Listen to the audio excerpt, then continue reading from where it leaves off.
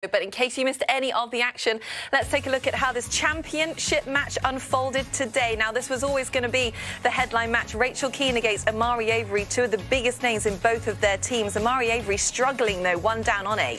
Yeah, this was the match that we kind of picked to be that pivotal match, which way it was going to go for either team. Very tricky shot when you're trying to be so cute with it, and she slides right underneath and would lose the hole and go 3 down. Yeah, so things are not looking good out there for Avery at that point. Well, Keane now on the par 5 11th, she's 2 up. And while Avery was not having her best stuff, Rachel Keane really just kind of kept the pedal down and was cruising. That third shot short of the green would chip it very close and would win that hole and go 3 up. She's a 2-time ACC Player of the Year. She's always going to be a threat out there now on the par 4 13th. Yeah, she is just an incredible player, ranked so high in the world rankings and showing that she is one of the best players in the country. And when you are not playing your best like Avery did, it seems to kind of snowball. She would shank that and concede the hole, and Rachel Keane wins 6 and 5, the first point for Wake Forest. So there you go. The leader of the Wake Forest team puts the first point on the board, as you say. So now this was the lead match to go out first. Amelia Miliaccio, the veteran on the team, against Cindy Coe. Miliaccio 1 up on the par 4 14th for birdie, drains it. Amanda goes 2 up. We move on to the par 4 15th. You could see just the momentum of that putt, what that meant to her spirit. That was a fist pump on that huge putt, and it really got the ball rolling. She was up all day in her match, but she just kept fighting.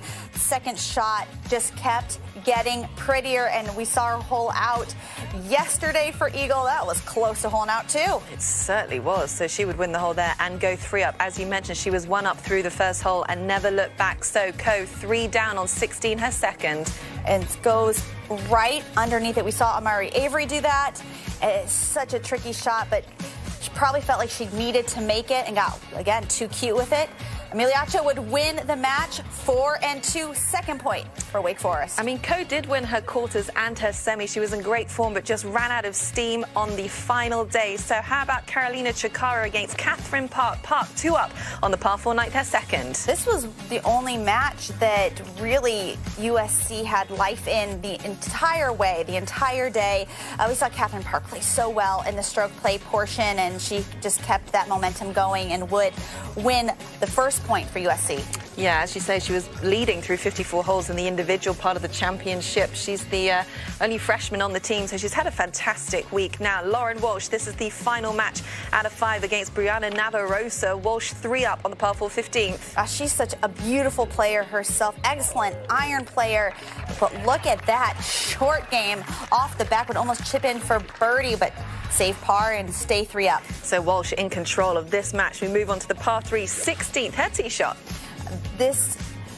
She started running out a little bit of steam, but this iron shot was so beautiful. It looked like the iron shots from earlier in the round would stick that so close and really put Brianna in a tricky spot, because she would need to chip this in basically to give USC any chance. Nice chip, but does not dunk it. Yeah, Brianna, she'd won both of her quarters and semis in that final match as well. But ultimately, it was Walsh 2 putts for Wake Forest to claim national championship. That was the winning putt, but ultimately it would be conceded. And there you go. Wake Forest are your national champions for the first time in program history. Amanda, describe that moment for me right there. Oh, I have goosebumps. I have physical goosebumps right now just to see the excitement, the love between all of these players. This is a very long week of golf. You have the stroke play portion, then you have to get through all these difficult teams that are playing their best to make it to that moment. And they were so close in 2019 to win, and it just slipped past them, but they're here now. They're now national champions.